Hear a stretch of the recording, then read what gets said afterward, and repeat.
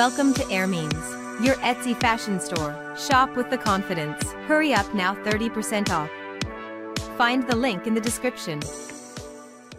Late-night hosts addressed the attempted assassination of former President Donald Trump on Saturday, opening their Monday monologues with somber messages condemning the shooting and urging Americans to protect the nation's democracy. The United States came close to a great tragedy on Saturday, when at a political rally down in Pennsylvania, a 20-year-old gunman shot and nearly killed a former president and the man who today became the 2024 Republican nominee, said Stephen Colbert in a pre-taped opener before the show's usual live edition of The Late Show.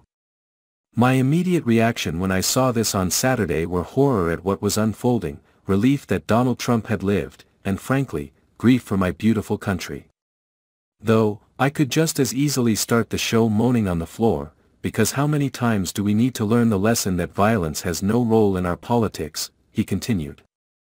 The entire objective of a democracy is to fight out our differences with, as the saying goes, ballots, not bullets.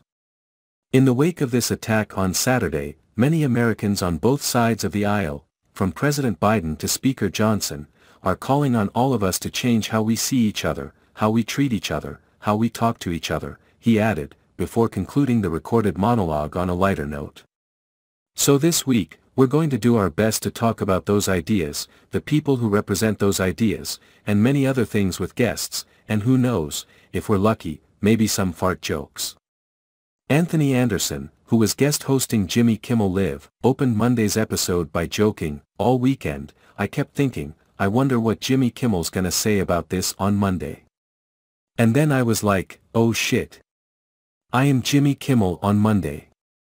He added, "In all seriousness, I do want to say that our thoughts are with the families of the victims, and that hopefully, this will be a moment that we can all take a step back from the hatred and vitriol in our politics and maybe chill the fuck out."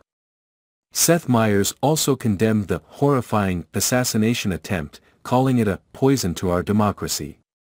The host said that when preparing for Monday's monologue, he was reminded of when the late-night team responded to the January 6, 2021, Capitol attack.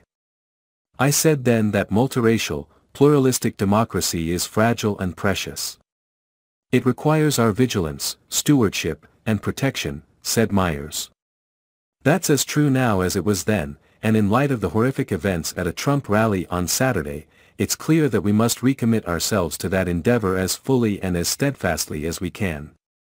Meyers noted that in the 10 years his team has been running the show, they have witnessed far too many shocking scenes of political violence, from Charlottesville to January 6, to an attack on the spouse of Nancy Pelosi, to a shooting at a congressional baseball practice, to a kidnapping plot against the governor of Michigan, and now an assassination attempt on the life of Donald Trump. He added that while Trump was, thankfully spared, the attack, tragically, killed one spectator and injured 2 others.